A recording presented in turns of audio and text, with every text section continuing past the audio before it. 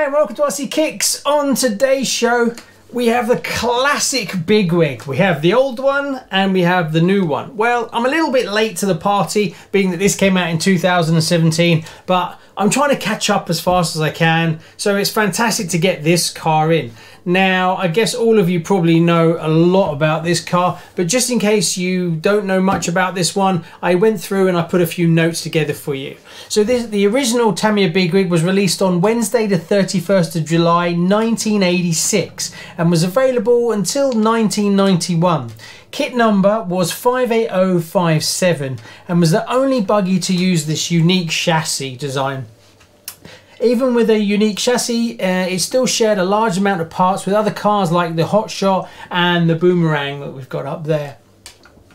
Tamiya asked the Japanese designer Takuya Ura-san, if I get that right, to design the distinctive body that we all know today. And it's supposed to be from an aerodynamic point of view because he used to design racing cars. Mr. Takura owned a company called Mooncraft.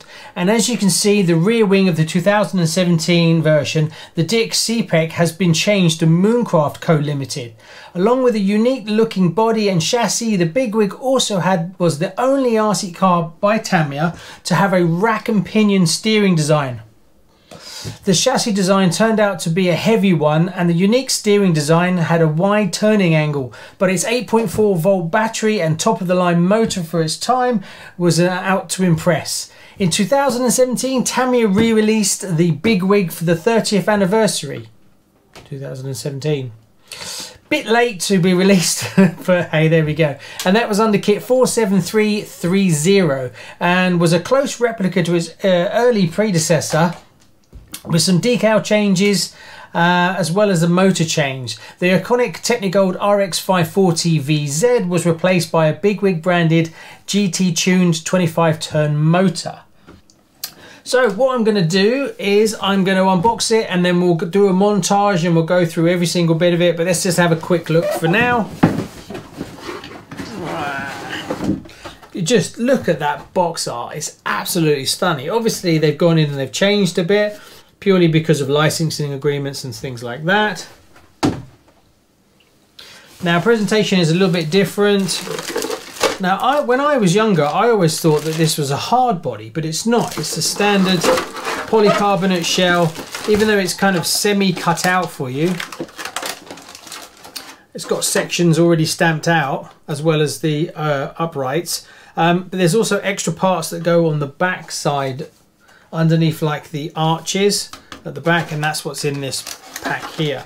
Now I've been planning to restore this one, and I don't even think I've done a introduction to the Bigwig on the channel, so I've had this one for quite a while and it's in pretty good condition. It just needs a bit of fettling, and I've got a new body and I've got original decals all waiting to go, but I just haven't got round to doing it. I put new tyres on it, the old ones were rotten, but the stickers are kind of lifting a little bit. Now I'm kind of umming and ahhing about whether to have the driver Pro painted. They're quite expensive, but this driver stands out quite a lot and I think it would be an amazing thing, so I probably will go down that road, especially as the driver is separate and you can just send off the driver to be painted, so instead of sending the whole body away. So that's pretty cool. So you got your, it doesn't look anything like it. It's surprising how much, obviously with the over bars and things like that you all bolt on, and the way it clips in and locks down, it's all quite unique. Now when I was a kid, I wasn't really sold on it, to be quite honest with you, and when I picked this one up I still was a bit on the fence, but over time I've got used to it and I actually quite like it now, so there we go. But I've got loads of spare parts for this.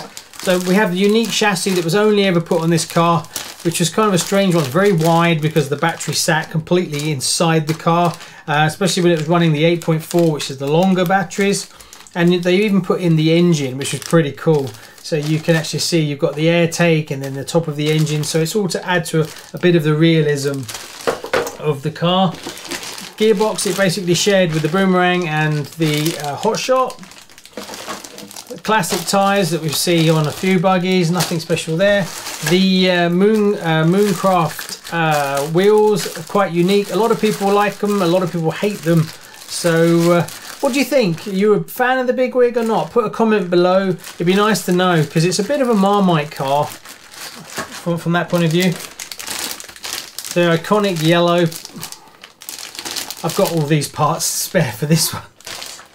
And then we have the blue, which we share. Obviously, it's got the dual shocks at the front, so you can actually take a lot of these parts and fit them on your boomerang if you want.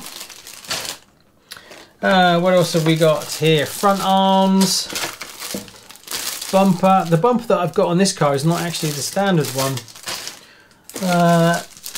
Then this is the top part to give the chassis a little bit more rigidity, so that you lock that down at the top. So it did have a lower and upper deck. There we go, the driver shed. I think that driver, basically you got that in the Fox as well, and I'm not sure if it was in another car. Off the top of my head, I can't remember. Shocks as normal.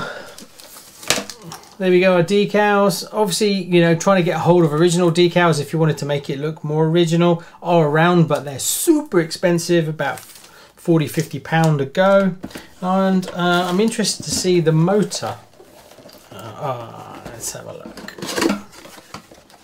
So what have we got in here? Here we go. So screws, gears, B-bag, steering servo. There we go. Bigwig GT tuned motor. That's very nice. And it's you can actually open this one up and service it. First we got springs, bag C, and we got our arms, nothing special about those. And the last one in the box is bag A, which is your metal gears, and it's got some bearings.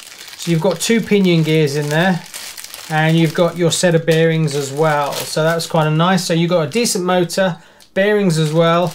So pretty decent kit really. And then you have your dual aerials, even though obviously if you're going to run modern you don't really need this kind of stuff, but it just looks cool. And obviously if you roll over it will save the body a little bit. So yeah, there we go. And then there's a manual as well. So right, let's cut to a montage so you can have a good look at all the parts individually, and then I'll be right back.